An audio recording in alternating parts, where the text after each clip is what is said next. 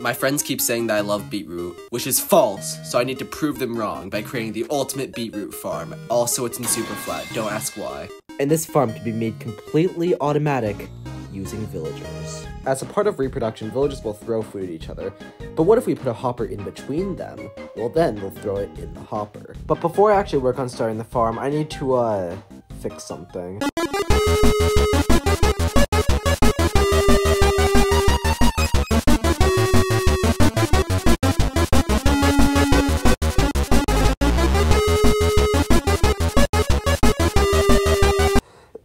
Anyway, with my villagers reset, I began running the farm. Well, not completely. I had to, first put the villagers in. And yeah, the farm works. And sure, 19 beetroot for all this work, is it really worth that much? Yeah, because it means that it works, and that's really all I need. I mean, really, the real thing that I just need to do is just keep expanding it. Keep, adding bone meal to get more beetroot. Keep adding more sections, just keep building this up, and eventually I'll get, infinite beetroot. It'll be crazy. Okay, so, news. Interesting news. The thing stopping us right now isn't a lack of beetroot. It isn't a lack of villagers.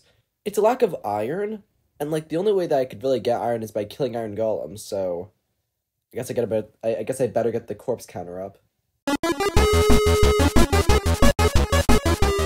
The mob farm stopped working, so I hopped in creative mode on a copy of the world and just started placing beds. That ended up working somehow, so then I got beds on the actual world. This is confusing. I don't know why villagers are like this. I thought they had enough beds, but apparently they don't. So then I AFK'd for an hour, waiting for all the beetroot to come in.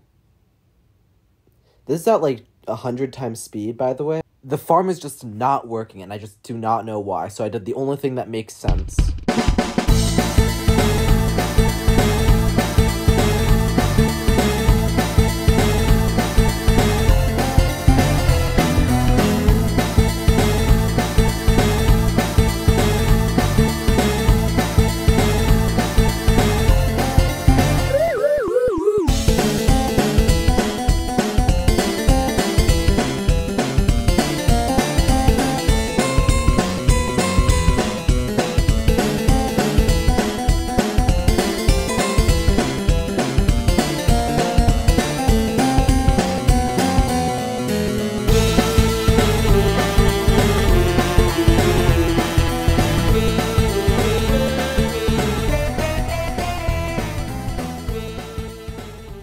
You know what? It's reset, but I'm going to follow a saying that I was always told as a kid. If you do the exact same thing over and over and over and over and over again, something's bound to change, right? So I began making another farm, then I moved it, then I realized that this is really stupid.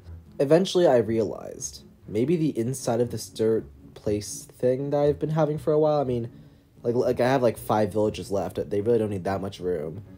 And honestly, it could probably work out pretty well. So I decided to begin building my farm there. I even decided to record some of my live audio while building. Man, villagers are the worst mobs in Minecraft.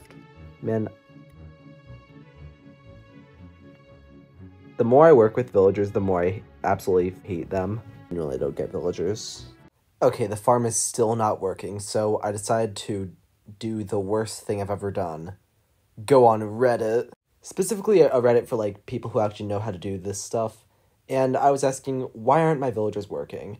Because I need to figure this out desperately.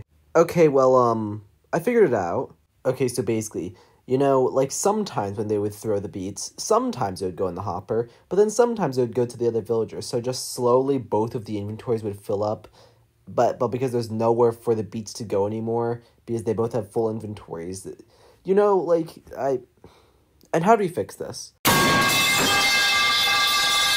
At first, I started this project in spite of people saying that I love beetroot, but in the end, I kind of do now. I have this weird appreciation for it, at least, right? It's something that's so underused, but I think it does have some real purpose. I mean, I can make red dye. Okay, yeah, it's useless.